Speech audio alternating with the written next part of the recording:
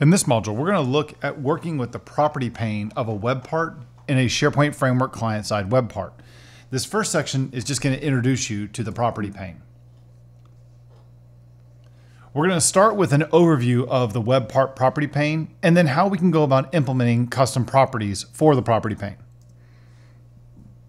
The property pane has three key elements. We have pages, headers, and groups. A page is a whole panel that you can see there on the task pane on the right. A header is the section at the top where in this screen that you see on the far right-hand side of the slide, it's where it says description up at the top.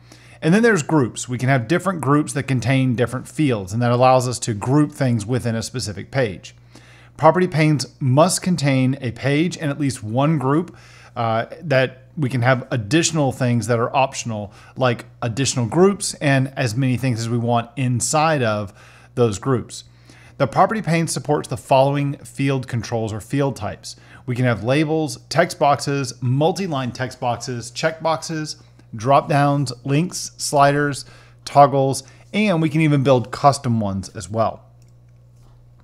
Now, to implement the header, group, and the fields, the way you're going to do this is inside of a web part, there is a method called getPropertyPaneConfiguration, and that's going to return back a single object, or it's a single property actually, but you use the get keyword in JavaScript to return the value of it. And that's going to return back an object of type iPropertyPaneConfiguration. This is going to have a single property of pages that has an array of multiple pages, and then each page can have a header and groups section. And you can see there within the header, we can have a description property. We can also, inside the groups, each group can have a name and can also have fields that have been assigned to it as well. Now, to define what you're going to do, the way you're going to implement your public properties on your web part, and these aren't directly related to the property pane, but they're the custom properties on your property pane. You're going to import the corresponding field types on your web part class when you want to have different field controls that are going to be showing up inside of the property pane to expose data from the property pane or from the public properties on your web part. Field types are available as modules in the @Microsoft/SP web part base npm package. You're going to modify the default getPropertyPaneConfiguration method and add in properties to the group fields array. Now, how do you handle property pane field changes? The property pane has two different modes that it runs in. By default, the first mode is reactive. And it's reactive in the sense that as I make changes inside of the different fields, those changes are going to be applied live to the corresponding properties that they're attached to.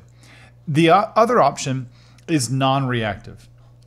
So in reactive mode, again, every change is going to trigger a change event that's going to write that value back to the property. But in a non-reactive mode, it does not update the web part user interface automatically unless the user confirms the changes. And so the way that this works is that this is a little bit more like the traditional web part editing experience that we had prior to the SharePoint framework, where we had a button at the bottom of the property pane where we had to click apply to actually apply our changes and write them to the properties. So the way that you change the mode is by overriding the disable reactive property changes property. By default, this is going to return back false, but you can switch this around to return true instead. And when you return true, that's going to make the property pane non-reactive. So how do we add configuration properties to web parts? What you're going to do is you're going to modify the property pane settings method, and you're going to add the property to the group fields array. So here you can see where I have a group fields array, and I have a single property called the property pane text field that's mapped to the description public property, and then the label is just going to be a descriptive label that's going to show in the UI.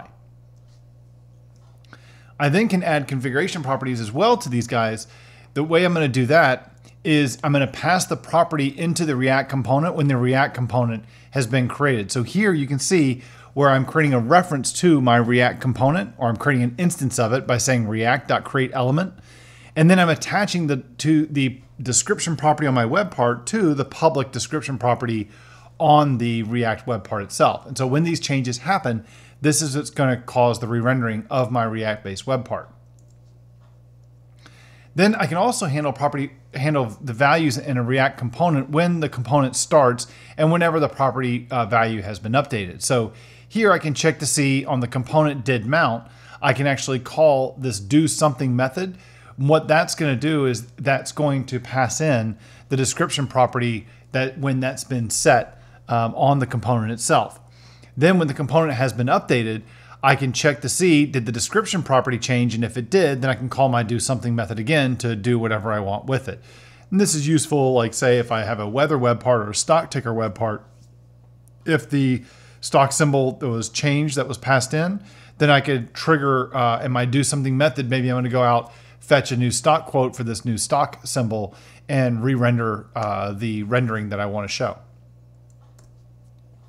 So in this first demo, let's take a look at just some simple stuff of working with the property pane and custom properties and adding some elements to our property pane, our property pane instance.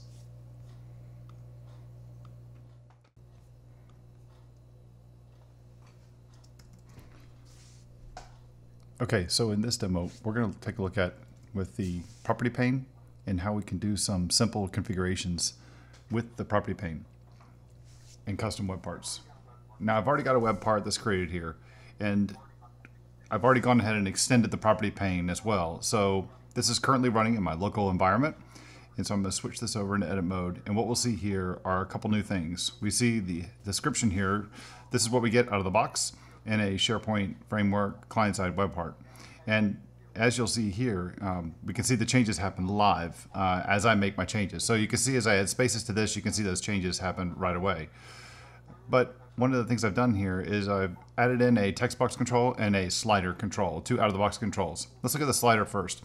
So you can see here that it's got a number here that's showing here on the side, both on the web part and the slider. Now if I slide it back and forth, up and down, you can see the values are changing on the fly. So we'll take a look at the code and see how that's being done in just a moment. The other thing I want to show you here is how we can change the value of our text box. And while this doesn't look all that interesting, I can go through and plug in south. You can see it was showing north beforehand. What you might have noticed is that I have a little bit of data validation. So we know that one of the continents in the world is not just known as south. So if I just have south here, you'll see I'm getting this data validation, little error message is showing up and saying that only one of these 5 options is available. And so it's checking to see the value that's being put in the text box is being checked against some other values. And when it's not a valid thing, you notice the data wasn't being changed in the web part. But if I change in, when I put the real value here, like North America, you can see the value did change, the error message went away. So everything is added there, only on valid data. Well, let's look at the code and let's see how this is being done. So if I jump over here to my standard web part project and open up my web part, what we'll see is I've added in 2 new properties to my public properties on my web parts public interface. So I have my continent and I have num continents visited numbers that are available here in this. Switch over to full screen, and you'll see down here in the web part, I'm just rendering both those values out into the body of the web part here. So continent where I reside and number of continents where I visited. Now the code for this is going to be inside of the get property pane configuration. So what I've done first is I've added in my text field, my property pane text field. And what I've done, I've added in the text field control for the continent, for my continent. I gave it a label to show where it's showing up. And it's mapped here to the my continent custom property that I created for my web part in the interface. So you can see up here, that's the one we just saw a second ago. It's in my interface. As that value changes in the property pane, that's how the property is getting changed. And then the render method is being called again to re-render the content out on the page. Now, one of the things that's interesting about this is we're doing data validation. And the way we do this is by implementing a function for the onGetErrorMessage event. And the way that I'm doing this is that if you have a function that you bind to the onGetErrorMessage function, so you see here I build this function here called validate continents, which we'll look at, and I'm binding it to the onGetErrorMessage function. And what that's going to do is it's going to pass in a string, the current value of the control. So it's going to pass in the string of my continent into the valid continents function. And if that function returns back an empty string, then I know the valid is valid. It's good. So it won't see that as a problem. But if it returns back something other than an empty string, so it has a string in it, then it's going to treat that as the error message, and it will say that this value is invalid and display that error message. When it's invalid, it won't update the actual property on the public part of the web pipe either. It'll just leave it blank. So if you take a look at what the function does here, you see the validate continents is have a text box value being passed in or a string value is being passed in, and it's returning back a string. So all I'm doing is I've got a constant of just an array of strings, which are just continents, and then I'm converting the one that was passed in to validate against, convert it to lowercase, so we're doing an exact match or exact comparison. And then we check to see the index of it in the array. So if it comes back as -1, then it knows that it didn't find a value in there. So I know it's not a valid value because it's not one of the ones I'm expecting. So I'm going to write back an error message. Otherwise, if it comes back with something other than -1, that's the index of where it is in the array, which means that it found it. So it's a valid value. So I'll return back the empty string. Now the other control we have was the slider. And so with the slider, that's mapped to the num contents visited, how many places I visited. I've got the label set, and you see additional property values that I've set between the min value and the max value and the show value. So some of these are required and some of these are not required. Some of them are default. The show value is how you're seeing that number 5 showing up to the right of the slider. So how did I get that property pane slider into my project? Well, if I scroll back up to the top here and I look at where the SP web part base that's being imported, by default, I get the text field and the property pane configuration interface and the base web part. What I did is I said, well, I wonder what other controls are available to me. So the way I did this is I just put a comma on the end of it, and I started typing in property pane. And you can see here, I got this big list, and this is being populated because I've installed or downloaded all the dependent projects, and so it's, VS Code has looked inside those projects and found the different values. So in this case here, like I found, take the drop down, you may have additional properties for each one of these different controls. And so that's what the second value is that's being passed in to these different controls here. So the first one is for the property that you're going to bind to, and the second one is the actual object or the properties that you can pass in. And see the properties for this one, if I just hover over it, you can see the property type is a property pane slider props. So if I want to see what's available there, if I right click on the actual control and go to the definition, that's going to take me to the type declaration for this thing.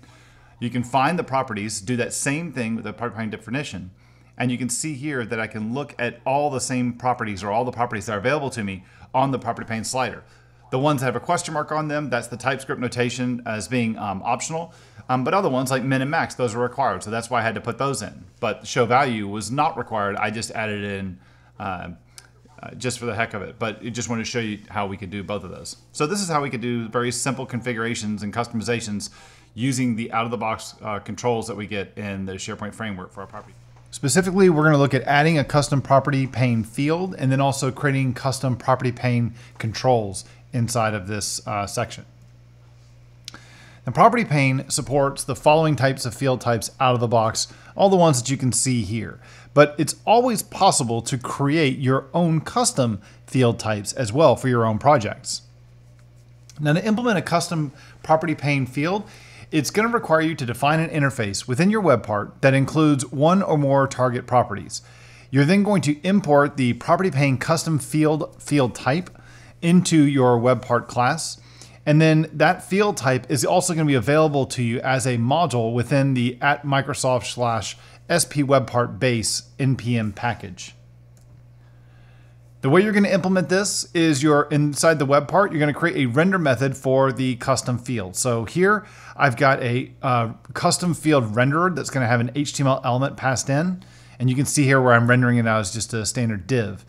And then I'm also going to have a custom field definition that I'm going to define then in the group fields array. So here I've got my custom pane, my property pane custom field, and then I'm mapping his onRender method to the custom field renderer method that I defined inside of my web part.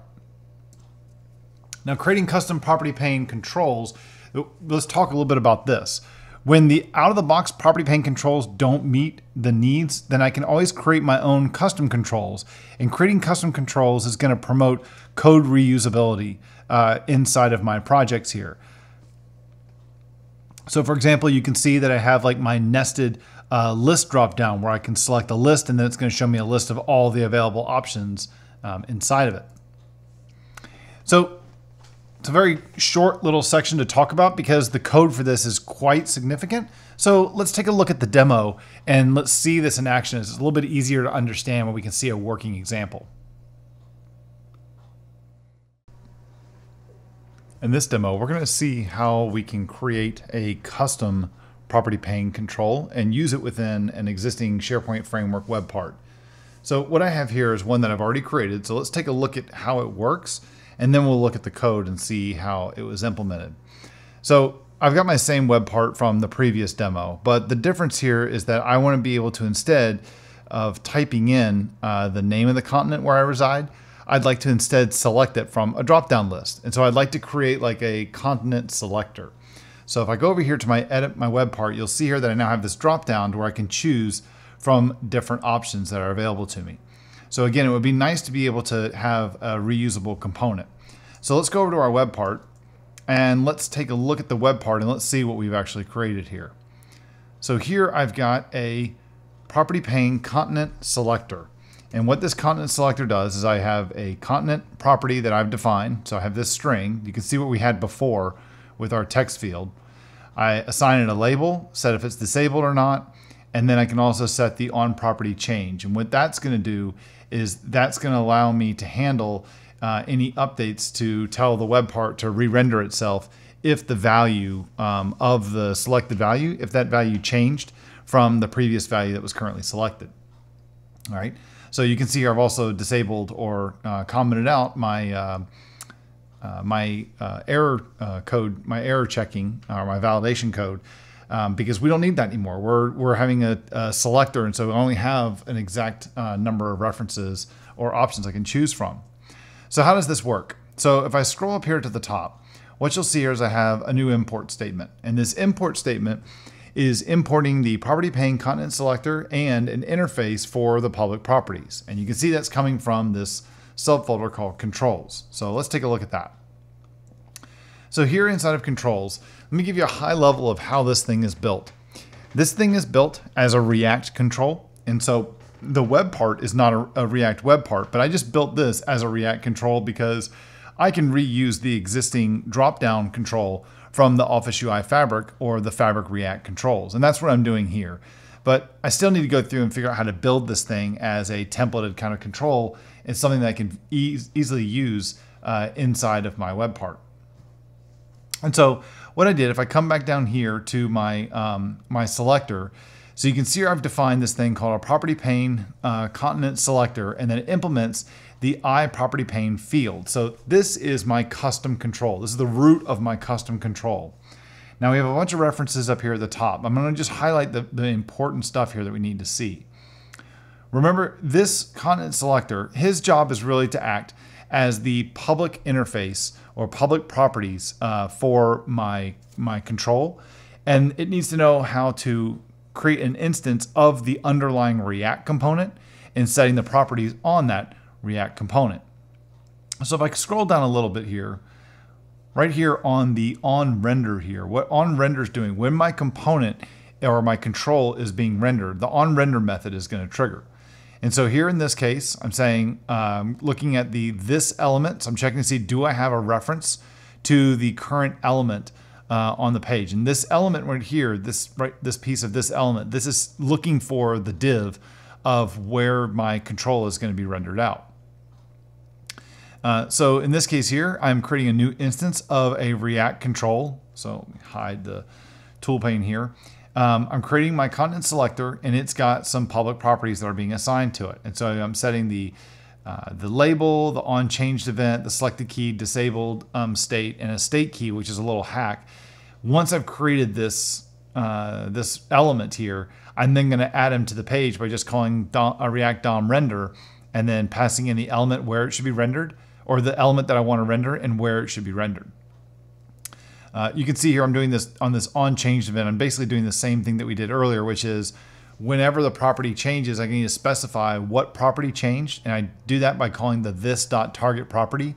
That is what was referenced inside of my web part. If I jump back over here, my web part, that is what's referenced inside my web part right here, where I'm saying that I'm tying this to that property of my continent.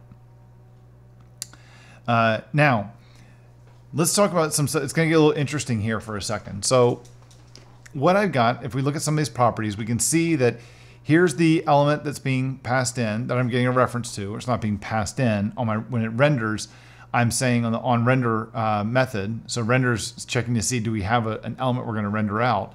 And if we don't, then I just do nothing. Otherwise, down here, you see if I don't have it, we're going to get a reference to what's already there, what's being passed in the onRender method, where this is going to be rendered out. Now, I have to specify the type of a thing that I'm rendering. So I have to specify that the type of this, which is a public property, that this is going to be a custom field type. And I do that by using this enumeration here of the property pane field type of .custom. Here for the properties, now what I've done here is I've got an interesting kind of situation here. What I have is I'm going to have public properties that I want to be able to set on my React component. So things like maybe if I let them choose a default value, or if I let them specify the values that we wanted to show. So if, let's say if it wasn't continents, instead I wanted to pass in a bunch of colors, then maybe I only wanted them to choose from 4 colors. And so maybe I had a property, which is an array of strings of what properties we wanted to use. My React component, what I'm trying to say is that my React component, maybe it had some public properties that I wanted to be able to set. But then there are also special properties that a property pane control needs to have as well. Things like a key and a label, if it's disabled or not, stuff like that. So I've got 2 different sets of properties, the ones that are used for my React control, and then the ones that are by default going to be on every single property pane control. Now, the way I'm handling this is I'm creating this property, this public property here of the selector props. So these are the properties, these are the public properties that I can set on the property pane control. Then, if I come over here and I look at this other class called the internal props, which is the same name, just internal props, the only thing that you'll see that's different with this is that he's inheriting from not only the ones that I just showed you a second ago, but also the ones from my, the ones I just showed you a second ago, which are these, but he's also inheriting from custom field props, the base stuff that we're going to have with every custom control that we're going to create using this SharePoint Framework API. So this is really a mashup of those 2 different sets of properties, the ones that I need for my control and the ones that that SharePoint is going to have for every control. Now, the next piece here, if I come over here to the components, this is then the React component. And you can see here that my React component is it's a standard React component. There's absolutely nothing special about this. He's got a render method. He's using the drop-down control from the Office UI fabric. And then his onChanged event, he's just going to walk through this onChanged event and publish when a property actually changed, if it did change. He has a state set to him, so we have a set of options, and we also have the properties themselves of the control of the React component itself. And a lot of these look the same as the one that we had a second ago with the selector, or the selector's properties, like label and select a key and disabled, because the public properties that are going to be set on my React control are also the same ones that I want the developer to be able to set from the property pane itself. So again, if I come over here to my selector, you can see he's using those internal props for his internal properties, and that is the mashup of, or the union of the properties that every control has, custom control has, and my specific control. And so once we built this whole thing out, we have our control like this. Then to use it, we're simply going to, as I showed you a moment ago, we'll just reference it on the page with his public properties, and then I can just use it by creating a new instance of it just like this. And that's how we can work with custom controls for the property pane in a SharePoint framework client-side web part.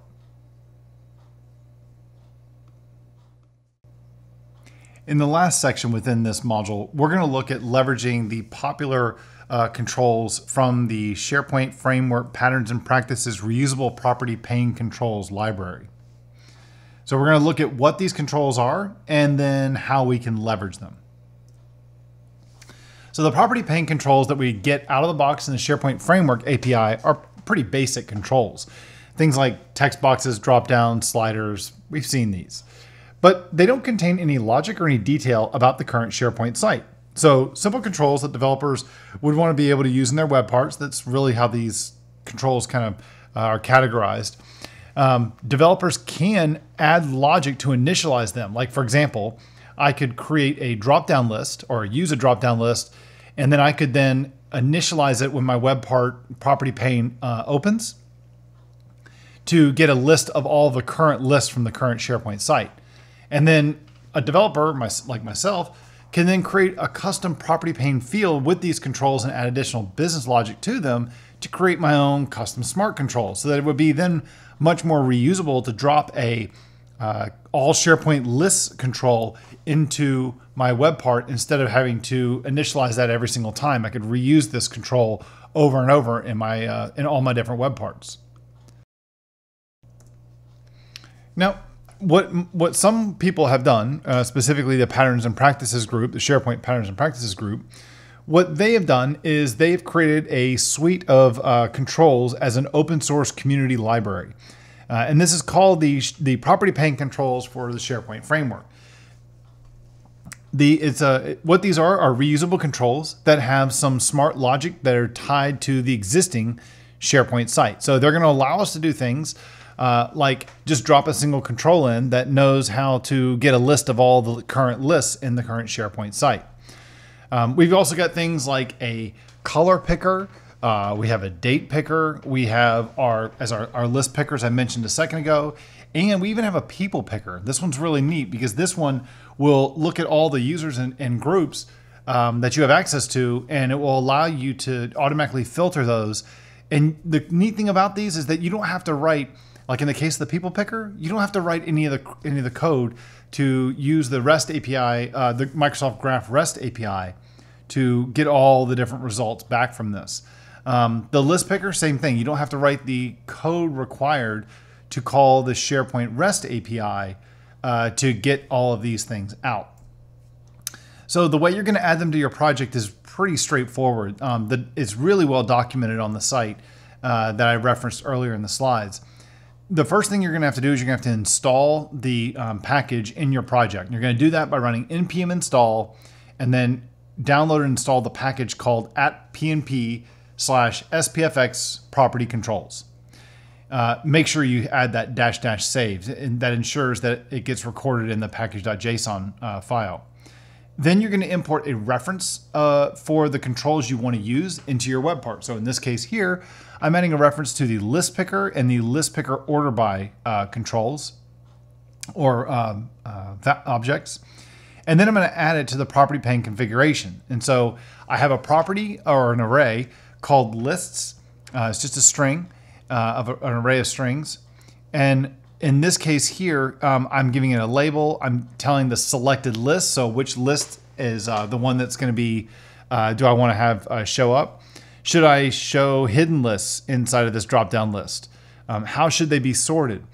And then you can just see all the other options that I have there as well that are all referenced there.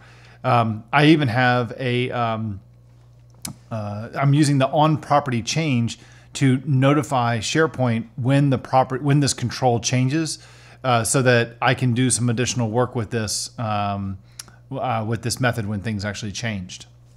So that I could, if I needed to add another property, another drop down that was going to show all the items inside that list, then I could actually refresh it so that those show up. So let's take a look at how we can add the PnP reusable property pane controls to our project and use them in a real world web part.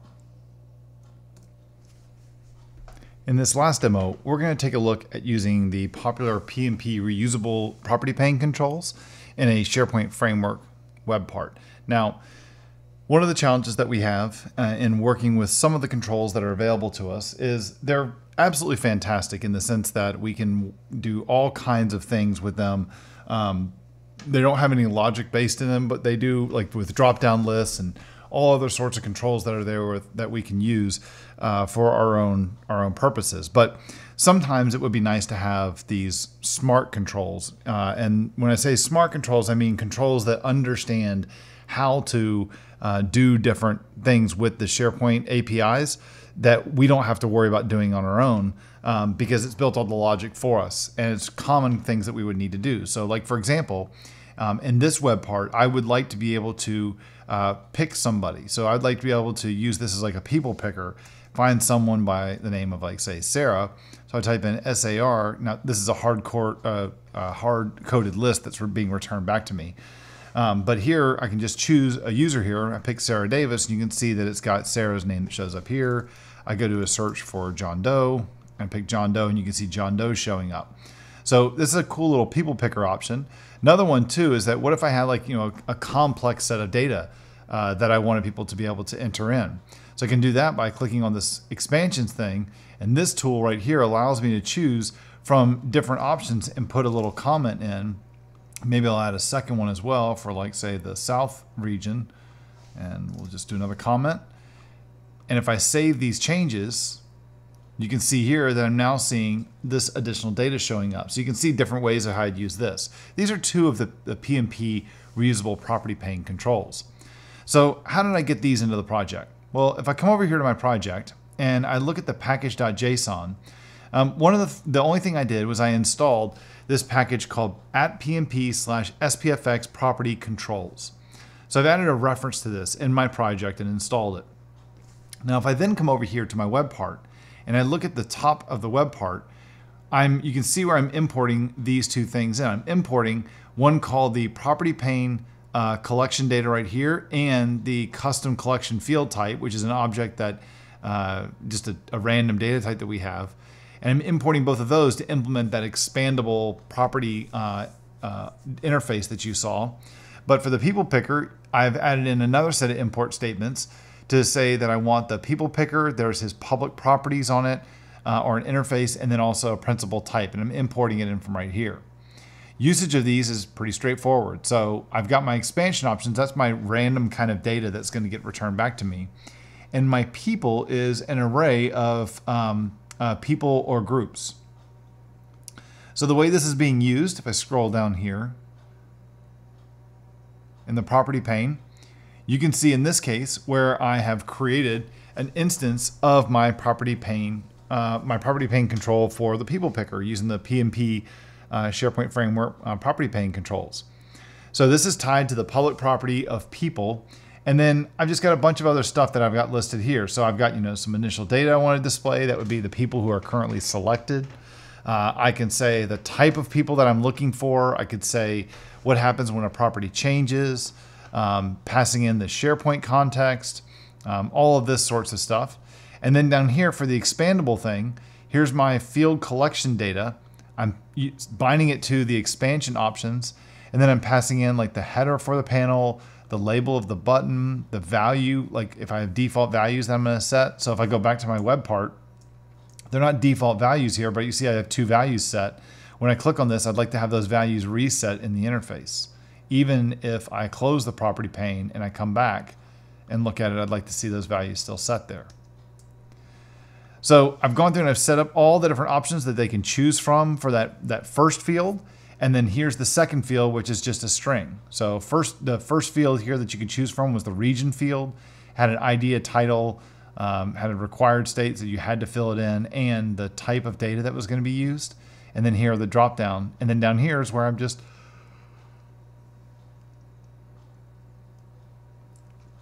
setting a comment for it as well.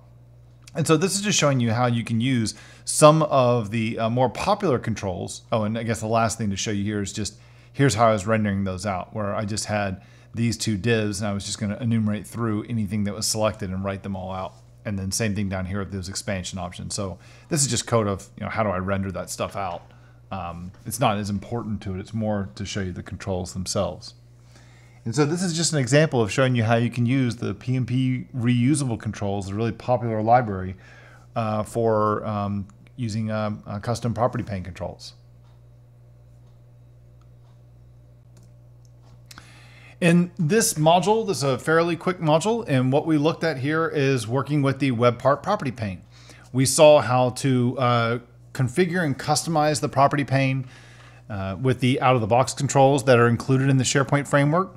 We saw how to create our own controls when we needed to create something custom. And then we also saw how to use the reusable controls that were available to us as part of a PnP open source community library and how we can leverage them. I've included a couple additional links inside of this module where you can learn more about working with the property pane on SharePoint Framework client-side web parts and how you can create reusable property panel controls as well for your SPFX solutions. I hope you got a lot out of this module and learning how to work with the property pane for client-side web parts in the SharePoint framework. Thank you very much.